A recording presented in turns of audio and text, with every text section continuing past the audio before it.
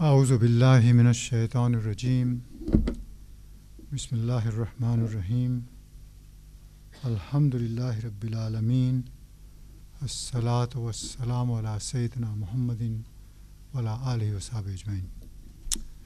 Respected brothers and sisters, Assalamu alaikum wa rahmatullah.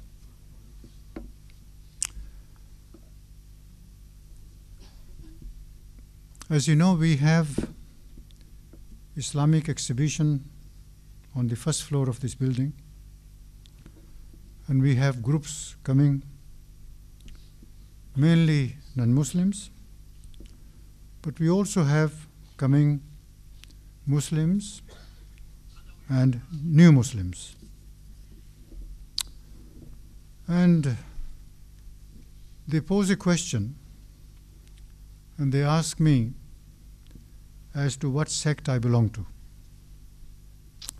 And I tell them that, look, there are no sects in Islam. So they say, well, I'm asking whether you are a barelvi or a deobandi or al-hadith or salafi, or whether you're a hanafi or shafi or maliki.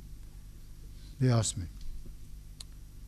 And so I tell them that, look, the Prophet Muhammad, peace be upon him, as well as all the other prophets mentioned in the Holy Quran, preached only Islam. And indeed, we are told in Surah Ali Imran, chapter 3, verse 19, Inna ad-dina indallahi al-Islam. Indeed, the religion in the sight of Allah is Islam. And the companions of the Prophet, peace be upon him, and may Allah be pleased with them, called themselves only Muslims. And therefore, if you go any further than that, then you are giving rise to sectarianism. And indeed, the Holy Quran tells us in, again, Surah Ali Imran, chapter 3, verse 6-7, Ma kana Ibrahimu Yahudiyum wa la Nasra'inum walakinna kana Hanifan Muslima. Abraham was not a Jew nor a Christian, but he was true in faith and bowed his will to Allah as Muslim. So, Prophet Abraham, peace be upon him, he also proclaimed to be a Muslim, as well as all the other prophets of Allah subhanahu wa ta'ala. And in the Holy Quran, again and again, we are reminded by Allah subhanahu wa ta'ala, وَلَا تَفَرَّقُوا وَلَا تَفَرَّقُوا وَلَا تَفَرَّقُوا. Don't be divided, don't be divided, don't be divided.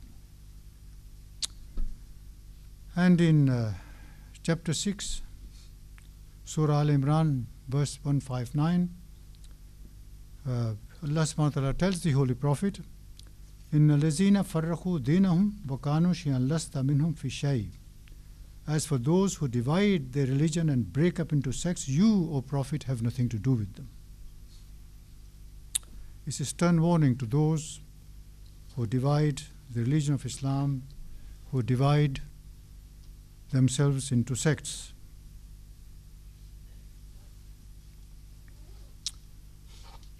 And sometimes, they ask, that say that, if you go to so-and-so masjid, then your salah won't be accepted. Well, it's amazing because the Holy Prophet tells us that Allah subhanahu wa ta'ala has made the entire earth as a place of worship, as a place of sujood for him.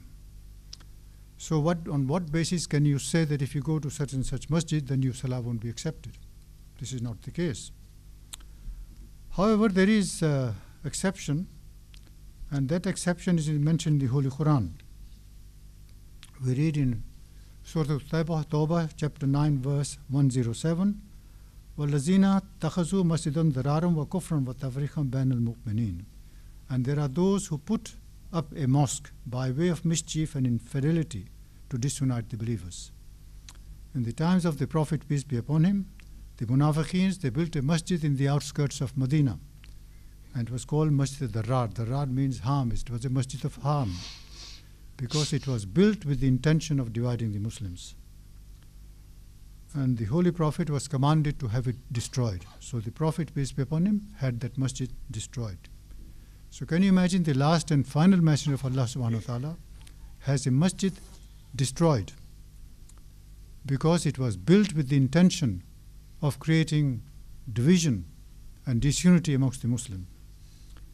So we have a lesson that if any masjid is built with the intention of dividing the Muslims and disuniting the Muslims, then it's worthy of being destroyed.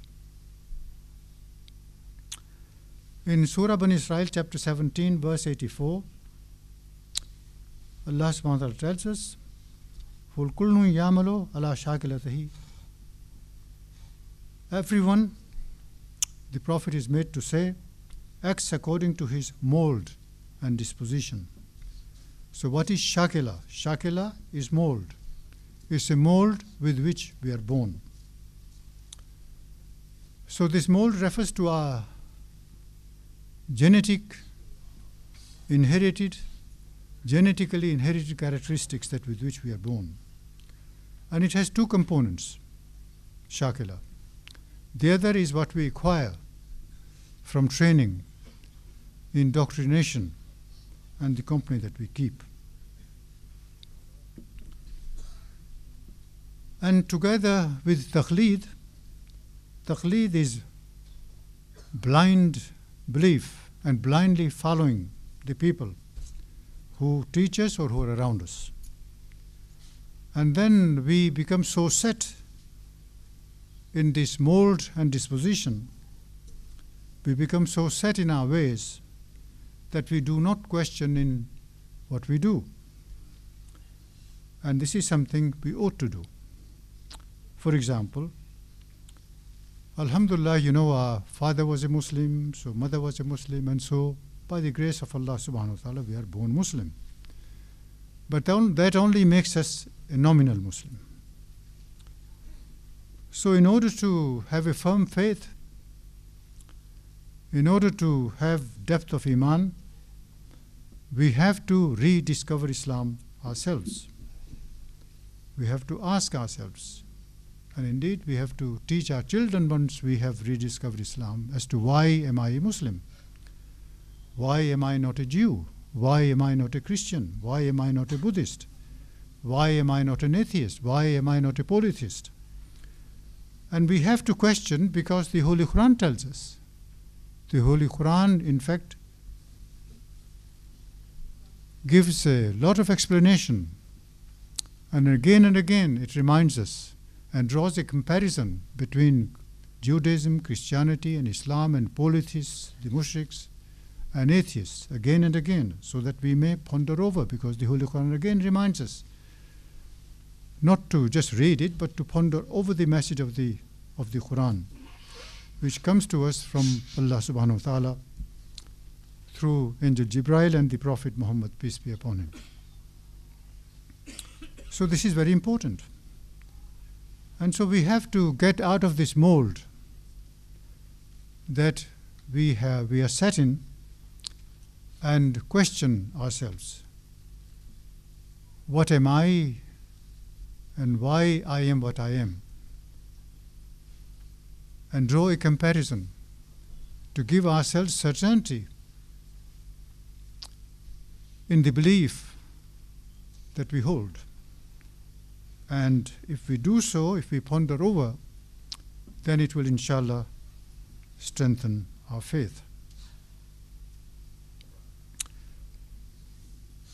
This question of unity of Muslims arises again and again, or rather the disunity of Muslims.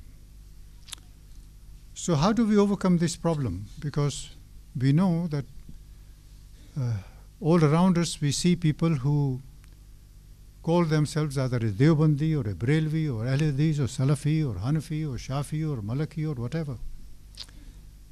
But the Quran tells us that all the prophets, peace be upon him, they preached only Islam, and they called themselves only Muslims.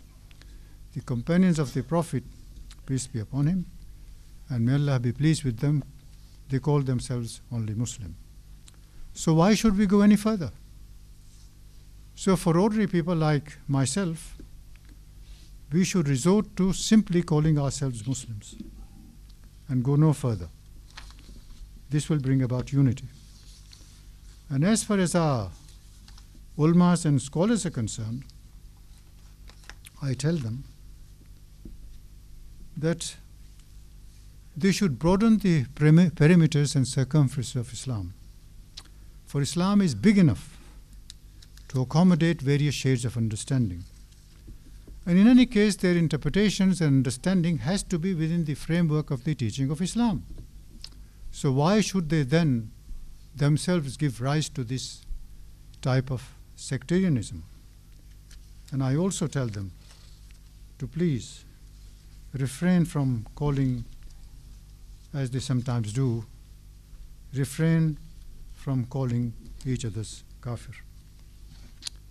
May Allah subhanahu wa ta'ala guide us. May He grant us firm faith, and may He grant us depth of iman, inshallah. Wa akhiru da'wana alhamdulillahi rabbil alameen. Assalamu alaikum wa rahmatullah.